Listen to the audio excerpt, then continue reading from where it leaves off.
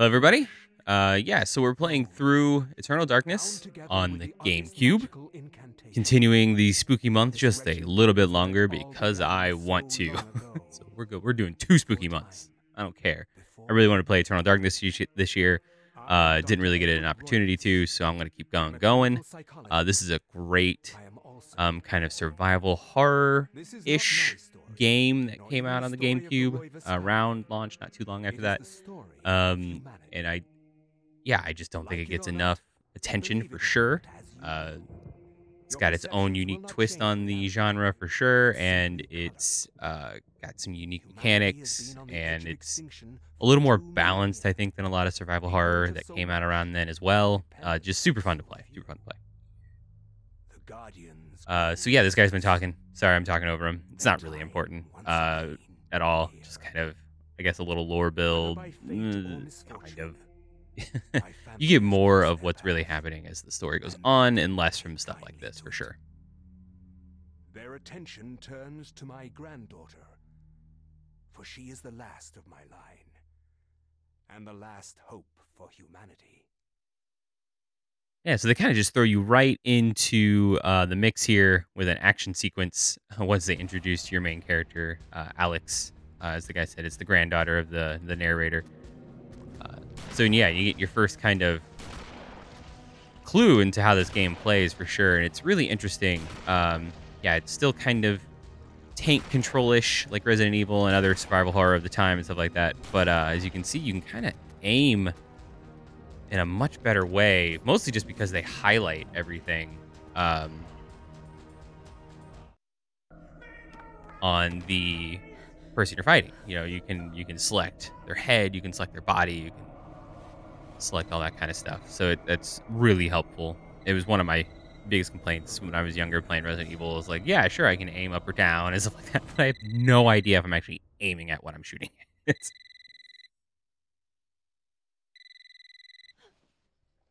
So you see, Alex is woken up at 3:33. That's important. And you know, visited by a ghost in her dream, perhaps. Alexandra Roivas? Yeah, who's this? This is Inspector LaGrasse of the Rhode Island Police. I'm sorry to disturb you, but there's been an accident with your grandfather. I'll be on the next flight out.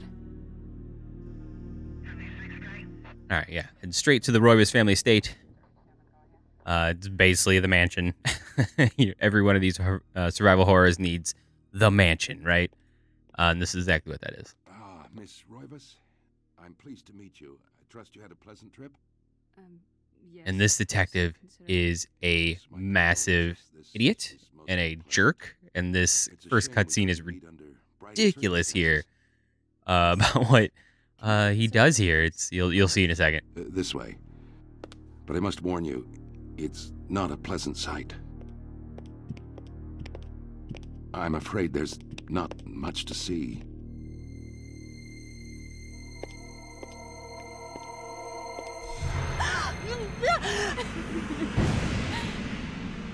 Yeah, so seriously, what bullshit is that? Like, who does that? Who's like, yeah, okay, so your uncle may be dead. Something's gone wrong here. We need you to look at his dead body over in the corner covered in blood and a sheet. Like, they didn't even put him in, like, a body bag or some sort of actual, medical crime scene type thing. There's like, we covered him in this white sheet off his bed. He has no head, by the way. So, can you look at this? It's my job, lady. And he's so angry about it, too. It's just my job, lady. Is it your job to show people, their dead family members in the middle of the living room with their head chopped off? No. No, that's not how any of this works. I have never seen anything like this in my 20 years on the force. We have no evidence except for the body, and what's left doesn't say much. Ugh, we don't have a single clue. Well, you better find out who did this. I'm not leaving Rhode Island until you do. There must be some clue in this old mansion revealing what happened. I want answers. So do I. I wish I had some. Surprisingly, the acting in this is not actually that bad. The precedents have been set at this point to kind of be kind of terrible. And this one isn't so bad. So, shocked by her grandfather's mysterious death and frustrated at the incompetence of local police, yeah, for sure, Alex vows to uncover the truth. She decides to search the mansion, the place where Edward conducted his research. If there was a tie to his past and possibly a tie to his murderer, it would be here. All right. So, you can see, yeah, we got our own little, mansion, the residence. I'm going to try to blow through this. There's not much to see right up front. You can kind of just look around and see some of the little details and stuff. Last week rays of sunlight fight the shroud of darkness. It lends an eerie feel to the last few weeks' events. As the sun sets, Alex will be alone in this house with nothing but the spirits of her old company. So yeah, I guess that kind of gives you the idea that it's actually been a little bit of time since her uncle passed away, and now she has the house all to herself. They don't really actually give any type of timeline, of course.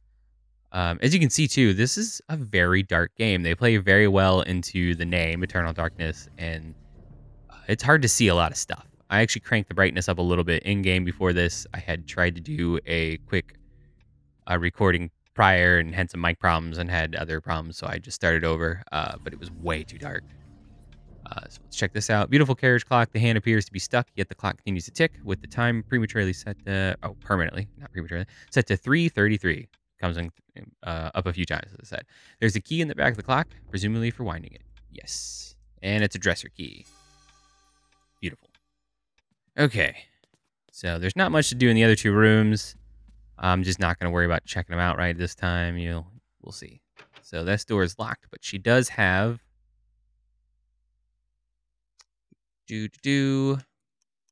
Yes. Tell me all about this stuff. Okay.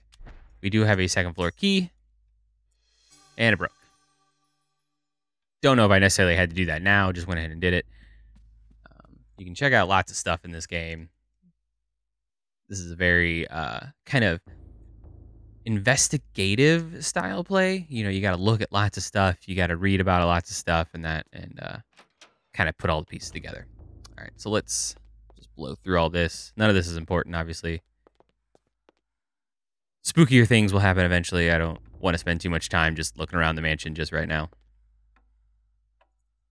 All right, for our first clock. The new grandfather clock seems to stand obviously in the corner, gazing at the empty room with an almost patriarchal air. Blah, blah, blah, just clock hands. Yes. Obviously, we're going to set it to 3. Come on. There it is. 3:33.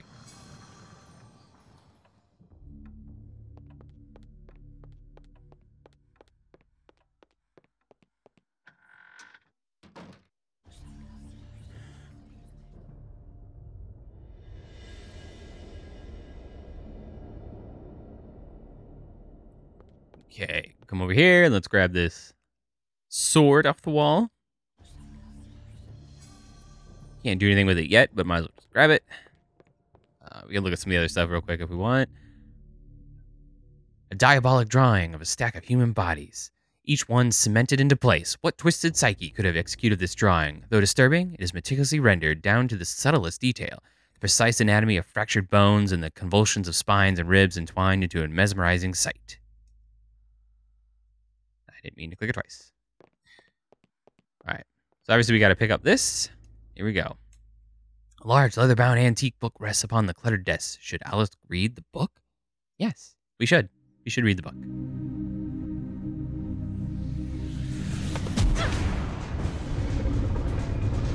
By the way, I do apologize if there's some cutting out and things like that. I'll try to fix it in post, obviously. Between each cut scenes and menus and things like that, if there's like a weird pause, I apologize. I am playing this through my GameCube, through a Carby, through HDMI, so the many different resolutions games had back then between going to menus and cutscenes and actual gameplay kind of makes for an interesting thing without like a something else to manage that on the back end. To think that once I could not see beyond the veil of our reality, to see those who dwell behind. My life now has purpose, for I have learned the frailty of flesh and bone. So yeah, the basic premise of how we play Eternal Darkness is Alex is the main character, but we don't really do much with her straight out of the gate, and in fact, it takes a while to. what happens is we kind of go through this tome of Eternal Darkness we just read, and we're going to learn more about what's going on through the eyes of possible relatives, but at least people connected, through the Roivas family, through this tome of Eternal Darkness, and how it happened through history, leading to the events of her grandfather being in the living room with his head cut off. Do you believe that it really exists, Centurion? I do not doubt our Emperor's beliefs or his orders. But if we are to retrieve the artifact, then we must be strong and patient. We must be strong. You can kind of tell still, this the start of development on the N64, and just some of the way that the textures, especially around the people and things, how they're built, you can definitely tell it started there. They're very, like his, pieces of his helmet seem basically glued to his cheek and things like that. It's a shame that this was kind of a troubled development, and that is a reason why we never got a sequel, because this thing was troubled from the very beginning.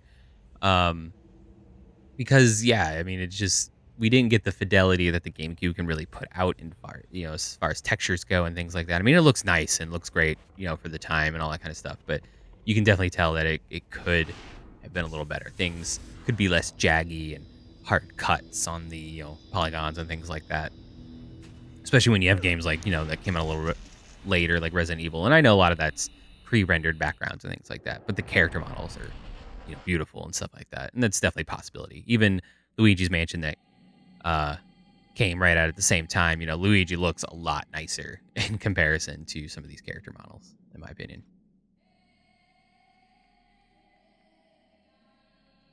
All right, so we get to play this Roman soldier. His name is Pious. As you can kind of see, this kind of takes a interesting approach to each thing. You basically play through like dungeons, because you start in this mansion and stuff like that, and very Resident Evil like, but it's very confined. Everything you play is very confined, and this is the same.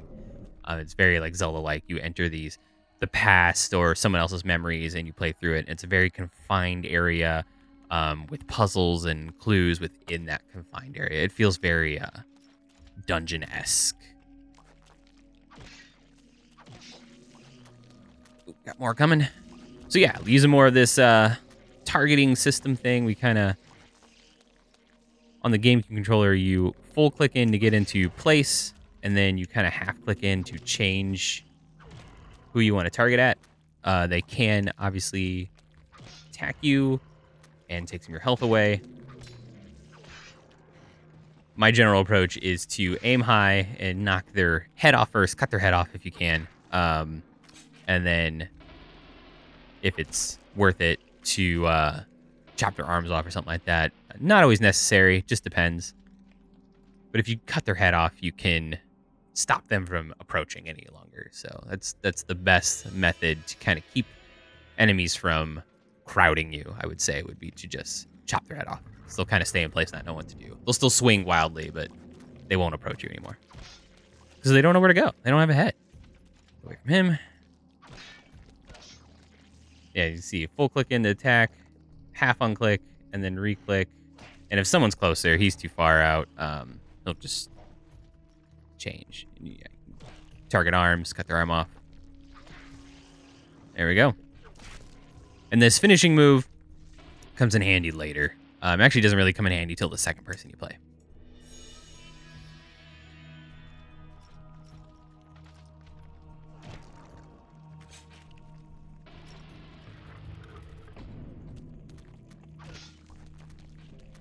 Here, I'll leave him alone.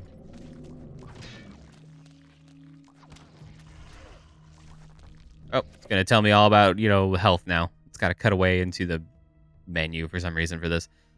The meter represents life energy. Every time a character takes damage, the level will get lower. Duh. Okay. Ooh, okay, I gotta get out of this little grouping here.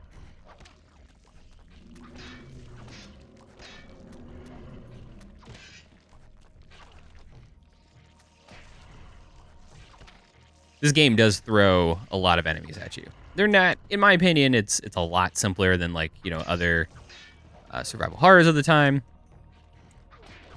Mostly because you have a lot more attacks with, like, you know, bladed weapons and things like that. You have melee attacks compared to always worrying about guns with limited ammo and things like that. It helps a lot to kind of keep this game a little more balanced, in my opinion, compared to other survival horrors. Whether it's Resident Evil, I'm not, you know, I'm just in a little bit of Resident Evil. I like Resident Evil a lot. It's just, you know, you're very weak in those games, and that goes to the survival horror that is much scarier and intense than this game is. It takes a more, I don't want to say arcadey, but, you know, definitely more simpler approach, maybe. Hard to say, really. But yeah, you're not nearly as stressed out through this trying to fight people. You feel like you should fight people, and you can fight people. Monsters, enemies, whatever you want to call them. I guess they're not people.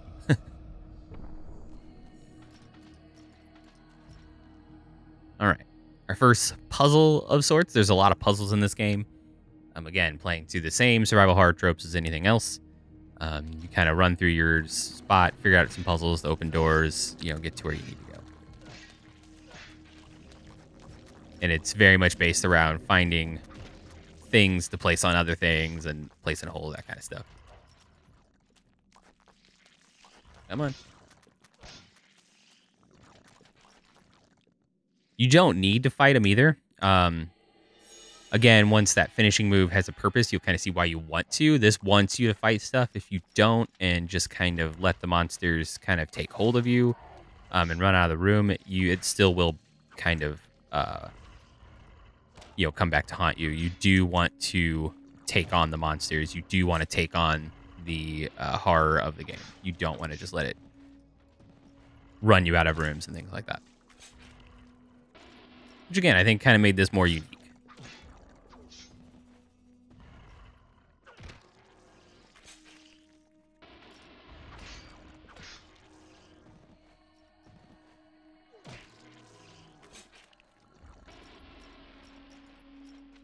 Okay, so we got to put these in their little slots.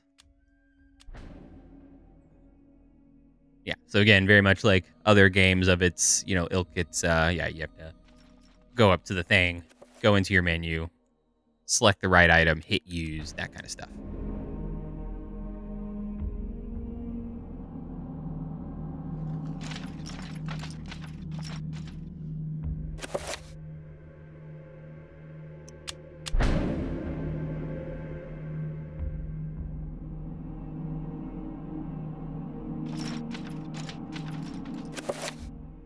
And the last one. I hadn't touched on any of the music yet. Yeah, there's not really any type of, what I would say, like, true music soundtrack type stuff. It's very, every stage uses the same kind of song with the voices and the, you know, kind of ethereal, almost Middle Eastern sound. It's very different, and I kind of like it. I kind of like what they did. You know, it kind of helps with some of the horror that is kind of, you know, and the tenseness that's kind of put away because you can fight monsters and things like that. By kind of keeping things kind of spooky and ethereal the whole time. Some people may disagree with that, though.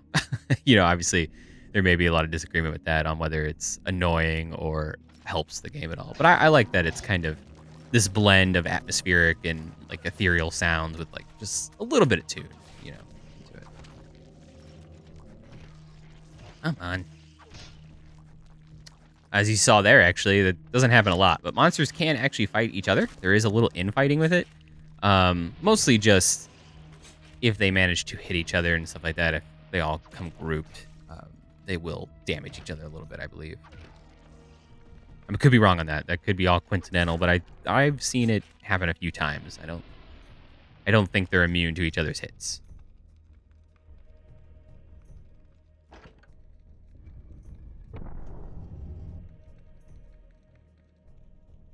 All right, we're just going to step on this giant glowing thing like it's no big deal. That's totally what most people would do in real life.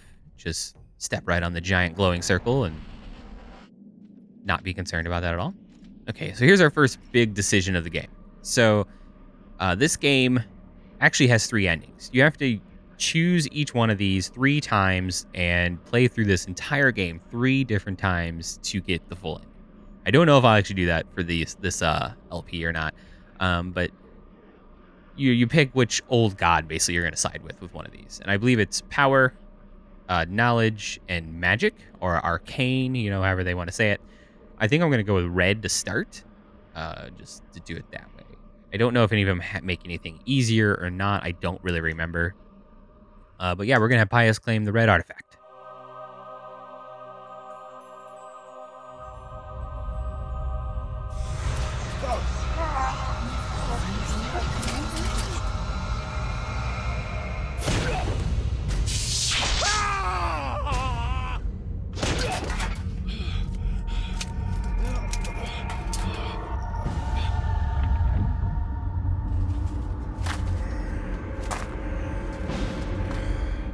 And now Pious is a spooky skeleton man. Oh.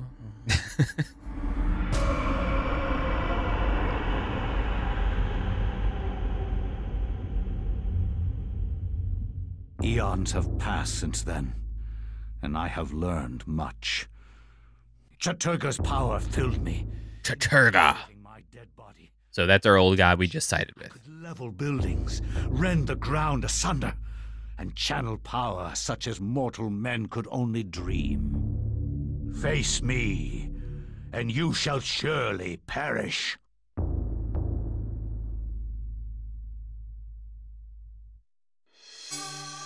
Okay, we have now officially acquired the Tome of Eternal Darkness, and we can continue on with the game, exploring more stuff. That should put us right at like the 20-ish mark, 20-ish minutes. So I'm going to go ahead and call this part 1. So thanks everybody for tuning in. I hope you're enjoying it, and I'll see you next time for part 2.